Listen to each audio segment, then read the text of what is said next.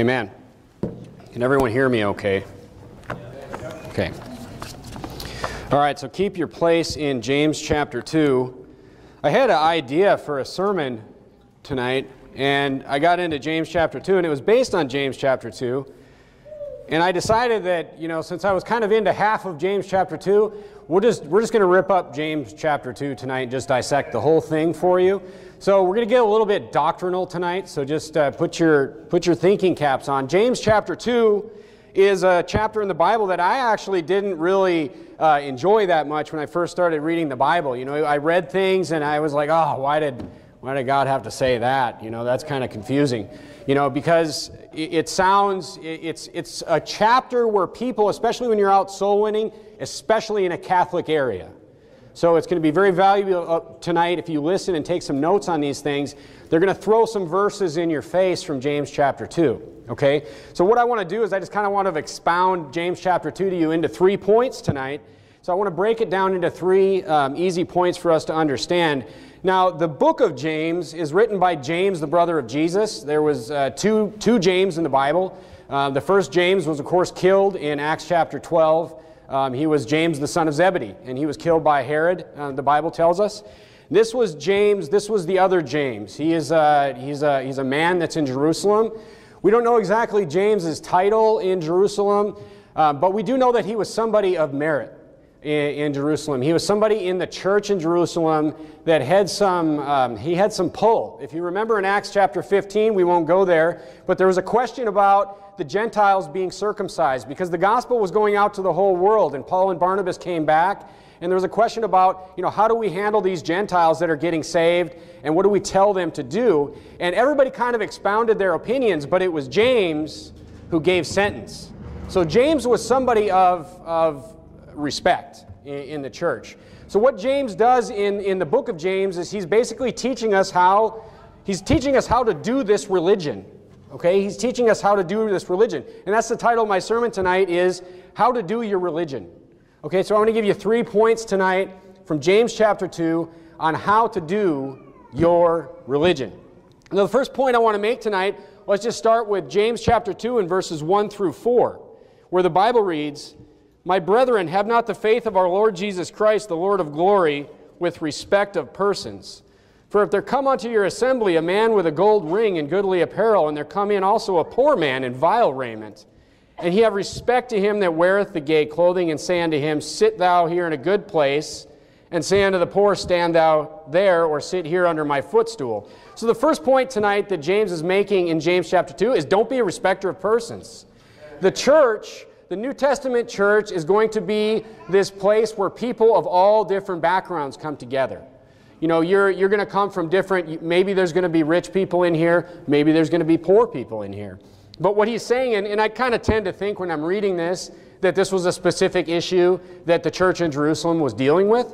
So James chapter, the verses 1 through 4, he's telling you, hey, don't have respect to the rich people. That, the rich people aren't any better. And just aside from just the rich and the poor, this is going to be a meeting place of all different cultures.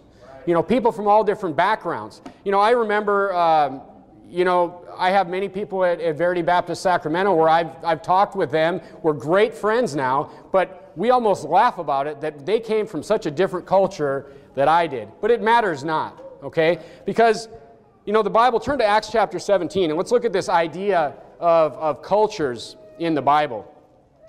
There's a lot of talk about race today, especially in America today, of different races. But the Bible teaches that there is one race, the human race, that we are all of the same blood, and there is one race. And in Acts chapter 17, we can see this. And starting in verse number 24, the Bible reads, Paul here is talking to the Athenians, and he's explaining to them, about this God that we have, the God of the Bible. And in verse number 24, Paul says, God hath made the world and all things therein, seeing that he is Lord of heaven and earth, dwelleth not in temples made with hands. Neither is worshipped with men's hands, as though he needed anything, seeing he giveth to all life and breath, seeing he giveth to all life and breath and all things. Of course, the Athenians were worshiping all these different gods, all these different statues. and hath made of one blood all nations of men for to dwell on the face of the earth, and hath determined the times before appointed and the bounds of their habitation. Now, we may come from different cultures, all of us here, or some of us here, but we're all of one blood, the Bible teaches. And we're not to have respect to any person, period, that's in this church. Okay? Now, we're not going to have a hip-hop culture in this church. But on the flip side of that coin, we're not going to have a honky-tonk redneck culture either. We're going to have the culture of the Bible in this church. So it doesn't matter where you came from, the culture you came from. What James is saying is that have no respect of persons. We're all brothers and sisters in Christ Jesus. Okay, so this is a very simple point that he's making in the first few verses here. And then in verse number 5, it gets even better. We get back to this economic disparity that he's seeing in the church. In verse number 5, James says, "Hearken, my beloved brethren, hath not God chosen the poor of this world, rich in faith, and heirs of the kingdom which he hath promised to them that love him?" Now just go ahead and underline rich in faith in your Bible. Now, hath not God chosen the poor of this world? Now what does that mean? Is that Calvinist? Are certain people chosen by God? No. The answer is that they are rich in faith. Now, in verse 6, it gets even better. You know, if you ever get confused by some certain statement in the Bible, you know, just read another couple verses. That's a good tip for you. "But ye have despised the poor. Do not rich men..." See, he's like, you have despised the poor, but do not the rich men oppress you and draw you before the judgment seat? So he's like, why would you despise the poor? It's the rich who are throwing you in jail, who are torturing you, who are doing all these terrible things to you. You know, this was under the Roman Empire. I mean, the persecution that was coming to these men, to this church in Jerusalem under the Roman Empire, made the persecution of the Jews look like, you know, Candyland. It was coming. So he's saying the rich men are the ones that oppress you. Why would you lift them up, of all people? You know, if you ever read about, you know, oppression in this world, you know, it's an ugly picture. You know, no matter what part of history you read in. I remember, you know, reading about, I read about a lot of Soviet Russia, the communists in the, you know, the early 1900s under Stalin, the things that were done to people there. You know, men are inventors of evil things, and men will oppress each other. Now, when you think about, one thing I like to think about salvation, just think about the design of salvation. You know, the Bible says here that he has chosen the poor of this world rich in faith. Now think of the design of salvation in an oppressive world. Okay? Belief. Salvation, according to the Bible, is according to your faith, your belief. Now isn't it funny that your belief is the one thing that no one can take from you or force you into? Isn't that funny? I mean, I remember there was a book I read about, this same book about communist Russia, and this guy who had been thrown into the Gulag system was talking about, you know, they would basically go into these towns and arrest dozens and dozens of people. Stalin had quotas on how many people to arrest. And they would go and they would pull all these people out of these towns and they would make them sign these confessions. They were all just made up to fill the quotas. But they would say, hey, you know, Brother David, you've done this, you signed this confession. And the guy, the author, said it was stupid for people to resist because they were beaten and tortured to the point where they were almost killed, where they would just sign it anyway. Because you can oppress men to sign confessions and to say things and to do certain things and to rat other people out or to just to lie and make things up, but you cannot force belief. Isn't that beautiful? That God designed it that way? You know, belief is something that's yours and no one can take it from you. Which is why, you know, He's chosen the poor of this world to be rich in faith. Now look, salvation by belief takes humility, right? It takes, you know, we'll often say this to people soul winning. I'll ask people, do you think most people are going to heaven? I'll ask that question to certain people. And, you know, depending on what their answer is, you know, I'll ask, you know, because it's a free gift. Why wouldn't everybody get it? Because it's hard and it takes a humble person to say, you know what, I have nothing to do with this. I have nothing to do with my salvation. That takes a humble person. And guess who are the most humble people? It's the people who are poor in this world. And you're going to find that if you're not a soul winner tonight, you're going to learn that. As you come out soul winning for this church and with this church, you are going to learn when we go into the lower income neighborhoods, people are much more receptive to the gospel because they're rich in faith. See? Because the Bible's true. Because everything in the Bible is true. And you're going to find when you go to higher class neighborhoods where the houses are nicer and, you know, I mean, there's soul winners who pull up into a nice neighborhood with $1 million homes and they're just like, ugh. Because they know, look, rich people can get saved. I mean, we've all seen it. And in a sense, we're all rich here. So we're kind of proof that rich people can get saved. But you're going to just see it's much less receptive. Because somebody that is wealthy and, you know, richer than the poor person, they think they have things figured out. They don't have that humility, right? So, soul winning will show you this. Soul winning will show you so many things about people. You know, that's one thing. It's so profitable to you. And I don't want to talk about profit yet. We'll get there. But, so that's the first thing. Don't be a respecter of persons. We're all coming together. We all came from different backgrounds. James is saying, don't be a respecter of persons. Economic, culturally, whatever. We're all brothers and sisters in Christ. Continue looking down at James chapter 2. And this, my second point is this. Let's look at James chapter 2, and let's start in verse number 9, actually, where he's finishing up the respect of persons thought, and he says, but if ye have respect to persons, ye commit sin and are convinced of the law as transgressors. And then we get into verse number 10, for whosoever shall keep the whole law and yet offend in one point, he is guilty of all. Now, this is another verse that will be thrown in your face. I use this all the time, soul winning. I'm sure a lot of people do. But this is a verse that just basically explains that if you have broken the law at one point, you become a transgressor of the law, period. This does not anywhere say that all sin is equal. And that all sin, I mean, is that what it says? Once again, read the verse before and read the verse after. He's talking about, but if ye become respect of persons, one specific thing he's talking about, ye commit sin and are convinced of the law as transgressors. For he said, and if we look at verse 11, the verse after, for he that said, do not commit adultery, said also, do not kill. Now, if thou commit no adultery, yet if thou kill, thou art become a transgressor of the law. So it's just about becoming a transgressor of the law. He's just showing that one sin is enough to get you to be a transgressor of the law. Because really there's two ways to heaven, right? The first way is be perfect. The second way is, you know, grace through faith. Amen. All right? Now, no one's perfect, obviously. So he's pointing out that, you know, all sin is equal is a whole sermon in itself. I don't want to get too deep into that, but that's a common thing that's out there. It's a liberal Christian thing. It's weird.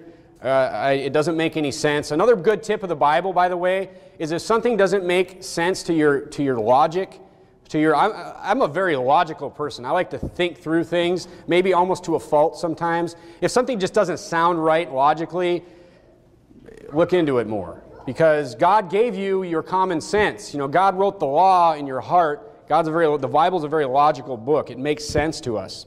Okay? Now, let's continue in verse number 12. And the second point is this, that James is going to make. And the second point in James chapter 2 is don't be a hypocrite. Okay? In James chapter 2, continuing in verse 12, he says, well, let's just go back to verse 11. For he that saith, do not commit adultery, said also, do not kill. Now, if thou commit no adultery, that if thou kill, thou art become a transgressor of the law. So speak ye, and so do, is they that shall be judged by the law of liberty. And verse 13 is the verse. Turn to Matthew 7 while I'm reading this. For he shall have judgment without mercy that hath showed no mercy, and mercy rejoiceth against judgment. Now that sounds a lot like Matthew 7, where Jesus says, judge not that ye be not judged. And then he says, for with what judgment ye judge, ye shall be judged. And with what measure ye meet, it shall be measured unto you again. So the Bible here is saying that you need to walk the walk. And if you continue reading in Matthew chapter 7, in verse number 3, the Bible says, and why beholdest thou the mote that is in thy brother's eye, but considerest not the beam that is in thine own eye? Or wilt thou say to thy brother, let me pull out the mote out of thine eye, and behold, a beam is in thine own eye? Thou hypocrite. Notice how he doesn't say just leave the beam in your brother's eye. He says, thou hypocrite. You're being a hypocrite. You're doing what you're judging people against. First cast out the beam out of thine own eye, and then thou shalt see clearly to cast out the mote out of thy brother's eye. So basically, what James is saying in these next few verses, don't be a hypocrite. Know that you're going to be judged by the same judgment that you judge other people by. And if we know that, maybe you'll show a little bit more mercy towards people. You know, so he's teaching this church at Jerusalem, which is great lessons for us on how to do church with your brothers and sisters. You know, have a little bit of compassion and a little bit of mercy with people. You know, because you're going to be, you know, you come down hard on your brothers and on your sisters, God's coming down hard on you. And I need God's mercy in my life. And I think you probably need it in your life as well. All right, now let's get into the best part of James chapter 2. In verse 14, we start with the best part. Now I want you, the answer to everything that I'm about to say is in the first 4 words of verse 14, what James is talking about here. And the Bible reads in James chapter 2 and verse 14, "What doth it profit, my brethren, though a man say he hath faith and have not works? Can faith save him?" Now just underline in your Bible, what doth it profit? What does it profit? What doth it profit? The third point tonight is be profitable. Be profitable in your Christian life. If we continue and read in verse 15, "If a brother or sister be naked and destitute of daily food, and one of you say unto them, Depart in peace, and be warmed and filled, notwithstanding ye give them not those things which are needful to the body, what doth it profit? Even so faith, if it hath not works, is dead." Being alone. There it is. Faith without works is dead. "Yea, a man say, Thou hast faith, and I have works. Show me thy faith without works, and I will show thee my faith by my works." So here's Bible reading tip number 2 tonight. Base your doctrine on clear scriptures. Period. Turn to Ephesians chapter 2, verses 8 through 9, which is probably, I'm sure most of you have it memorized, which is debatably one of the most clear scriptures in the entire Bible. Ephesians chapter 2, verses 8 and 9. I'm going to wait for everybody to get there so you can read the words as I read them. So whenever we're reading the Bible and we read some obscure verse, or not even a verse, but a phrase that sounds like it might have 1 or 2 or 3 meanings, but it goes against a clear scripture in the Bible, that's a clear statement in the Bible, not a parable, not a story, but a clear statement in the Bible, we must be interpreting the verse that we read wrong. Because we should always base our doctrine on clear statements and clear scriptures in the Bible. Ephesians 2, verses 8 through 9 reads, "For by grace are ye saved through faith, and not of yourselves. It is the what? The gift of God." And then just to make sure we all get it, he says it again. He says, "Not of works, lest any man should boast." There it is, folks. "For by grace are ye saved through faith." It wouldn't make any sense if what James chapter 2 in that one phrase said meant that, you know, suddenly you're not saved anymore. First of all, that's not even what it says. Okay? Now, what James is getting at, well, first of all, think about it this way. And, you know, maybe I overanalyze things, but think of God as an engineer, okay? God designed salvation, right? And he could design it any way he wanted. All right? Now I have an object lesson here. I have a contraption.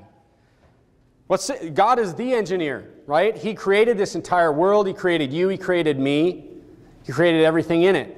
He created all the systems in nature that we deal with. We're going to talk a lot about this on Thursday night. Let's say that I'm an engineer. See, part of an engineer and part of an engineer's job when he designs something or creates something is, let's say I created this widget. And this widget is the best thing that's ever been created. And I'm going to give it to Brother Angel here. Brother Angel, come take it.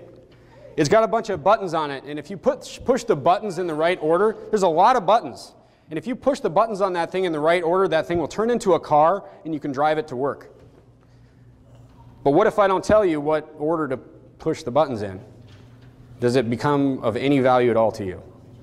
if I don't give you any instructions or any manual for that device? Right? It's worthless to you. Right? So here's the thing. Thank you. You sit down. If faith is by works, even a little bit, like just a little bit of works, this book is not good enough for us. It doesn't tell us what we need to know. If faith is by works, I need more information. Right? I need to know what the approved works are. I need a list of approved works to keep me saved, or to, well, first of all, to get me saved, and second of all, to keep me saved. I need to know if I do bad things, which works will cover. I mean, each work has to be weighted. I need a manual on how to stay saved. Otherwise, God's just throwing it up in the air, and maybe I'm going to go to hell, and maybe I'm not. But the Bible says I can know that I'm going to heaven. So that doesn't make any sense. So it can't even be a little bit by works. It doesn't make any sense. Because I need a different book. Because this one doesn't tell me everything I need to know. But if salvation is by grace through faith, I have everything I need right here. Right? So God's logical. I love Him for that. I love Him for a lot of things. What James is really talking about here is he's talking about a spectrum of dead faith versus perfect faith. Okay? Let's look at that now. James chapter 2 and verse 20. Let's start reading. But wilt thou know, O vain man, that faith without works is dead? There it is again. He said it again. Was not Abraham our father justified by works when he had offered Isaac his son upon the altar? What in the world? Seest thou how faith wrought with his works, and by works was his faith made perfect? There you have perfect faith. So we have this dead faith, and we have this perfect faith. Does it say that if you have dead faith that you're going to hell? No. It says you have dead faith. It's the opposite of having perfect faith. And how do you get perfect faith? Well, by doing works, right? So what does it mean that was not Abraham our father justified by works? Well, let's look into that. Look at verse 23. And Scripture was fulfilled, which saying, Abraham believed God, and it was imputed to him for righteousness, and he was called the friend of God. You see then that by works a man is justified, and not by faith only. Turn your Bibles to 2 Chronicles chapter 20. Who called Abraham a friend of God? Who was that? Let's investigate. And he was called the friend of God. By who? That's what I want to know. In 2 Chronicles in chapter 20 is where you're headed. You get into those 1 and 2 books, 1st, 2nd Samuel, 1st, 2nd Kings, 1st, 2nd Chronicles. Chapter 20, look at verse number 5. We'll start reading there. And the Bible reads, And Jehoshaphat, who was a king of Judah, stood in the congregation of Judah and Jerusalem in the house of the Lord before the new court, and said, O Lord God of our fathers, art not thou God in heaven? And rulest not thou over all the kingdoms of the heathen? And in thine hand is there not power and might, so that none is able to withstand thee? Art not thou our God, who didst drive out the inhabitants of this land before thy people Israel, and gave it to the seed of Abraham, thy friend, forever? Jehoshaphat called Abraham the friend of God. Okay, and why did he call him that? So basically, what I'm trying to get you to understand is that Abraham was called the friend of God because he was justified before men by his works. He was justified before men. You say, I don't believe you. Turn to Romans chapter 4. Romans chapter 4, New Testament. Acts, Romans. In Romans chapter 4, starting in verse 1, the Bible reads, What shall we say then that Abraham our father, as pertaining to the flesh, hath found? For if Abraham were justified by works, he hath whereof to glory, but not before God. You see? There's the answer. Abraham was justified by his works before men. When he went to sacrifice Isaac on the altar, and he was willing to do it, men saw that. How was he justified? How was righteousness imputed to him? Because he believed God. I'll often say it to people that I'm soul winning with, hey, I'll check with them as I'm going through the gospel presentation with them. Do you believe these things? Do you believe what I'm telling you right now? And here's the truth of it. They'll tell me if they believe it or not, but I don't really know. Right? I mean, I don't really know. I'll say that. I'll say, only God sees your heart. Even before I pray with people, I'll many times say, it's the belief in your heart that saves you. Because only God can see your heart. I'm just a man. You're just a man. The only way I can see your works or your faith is by what you do. Because I'm just a man. So that is what James is saying. Show me thy faith without thy works, and I'll show you my faith by my works. That's what he said. So that is the answer. Now, in Romans 3:22, we see, we can see how we're justified or how we're imputed. This righteousness of God is given to us. And the Bible reads, even the righteousness of God, which is by faith of Jesus Christ, unto all and upon all them that what? Believe. For there is no difference. So the conclusion here is that Abraham's works justified him before men. Isn't the Bible a deep book? You can't just skim over these things and be like, oh, there's 3 words. Sounds kind of funny. I'm going to base all my doctrine on that. It doesn't make any sense at all. Abraham was justified before works. And another thing I love about the Bible and what James did here is he gives us another example. It's kind of a complicated subject. He gives us another example. Turn to Hebrews 11.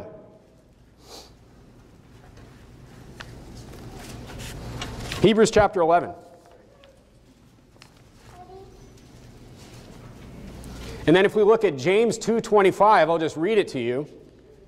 James continues, he says, likewise, meaning another example of the same thing is what he's going to tell you. Likewise also was Rahab the harlot justified by works.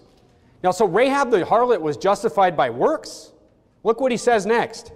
When she had received the messengers and sent them out another way. Now, if you remember, before the people of Israel came into the promised land, the very first battle was the Battle of Jericho. They sent spies in to find out what was going on. And Rahab the harlot received them. She had heard about this God that was destroying all these people. And she had faith in this God. And we'll see this. And she helped them. But you see these spies, they're spies. It's espionage, for crying out loud. Right? It's espionage. How are they to trust her? How was she justified? How was she justified to these men? Well, she was justified because she sent them out another way by her works. That's how she was justified to them. And if you look at Hebrews chapter 11 and verse 31, we see how Rahab was, how she was saved.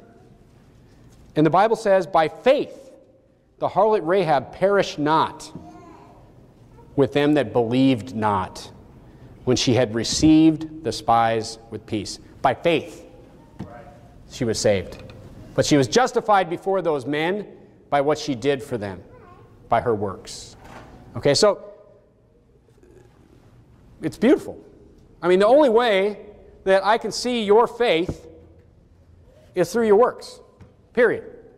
And then if we go all the way back to the verse I told you to underline in verse 14, the bottom line is your works are directly proportional, meaning as your works go up, your profit goes up.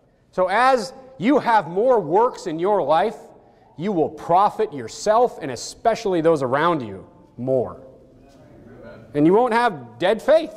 I mean, who would want to have dead faith? So I mean, look, folks, we talk to people all the time about how you are not saved by your works. That's what everybody's hung up on in this whole world. They're all the same. There's only 2 religions in the world.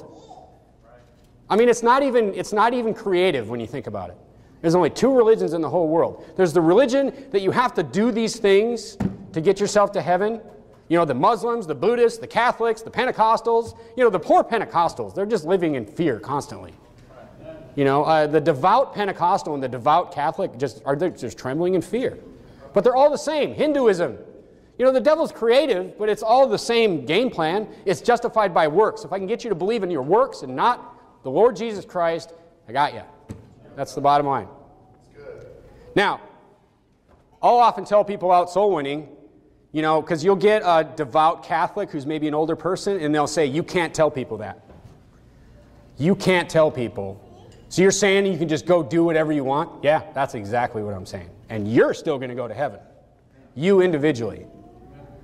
But I'll often tell people, it's silly to think that just because I am saved by faith, and it has nothing to do with my works. It's silly to think that my works don't matter, because guess what? I have 3 children. And if I live the life of a drunkard and the life of a wicked person, what are the odds that my children, when I open the Bible up to them when they're 5 years old or 6 years old and say, hey, son, let me show you what the Bible has to say. I will be a curse upon them. And you can read plenty of places in the Bible where fathers and mothers were curses upon generations of their families. So if I could make a choice, if somebody gave me a choice like, hey, your son, you have a choice. Your son's going to go to hell or you're going to go to hell. Pick one. I would much rather go to hell and take the place of that punishment for one of my children. I mean, who wouldn't make that choice? You know, what good man would not make that choice? But that's exactly what you could be doing when you're living a wicked life and you have no works and you have this dead faith. You're cursing your children. You're cursing those around you. You have no profit to them. Okay, look. Let me close with this idea. You know, who do you profit in your life? As we start this new church, you know, I think about the church service this morning, and some people are still here. You know, Verity Baptist Sacramento, these people profited us greatly this weekend. You know, but these people, I don't know, you know, I'm not familiar with everyone's background. I can't wait to get to know you all better. But these people that came here from Verity Baptist Sacramento, these people are sold out, they are separated, and they are soul-winning machines. And they are extremely profitable people. They are extremely profitable people. They profited all kinds of people around these neighborhoods this weekend. They profited me. They encouraged me. I'm sure they encouraged a lot of you. But they're profitable people. So my question is, I just have two. You know, we could have a sermon series for a whole year on how to become a profitable Christian. But, you know, the two things on my mind today and this weekend and in the coming weeks is just, you know, your profit, first of all, in involvement in this church. How much are you going to profit this church?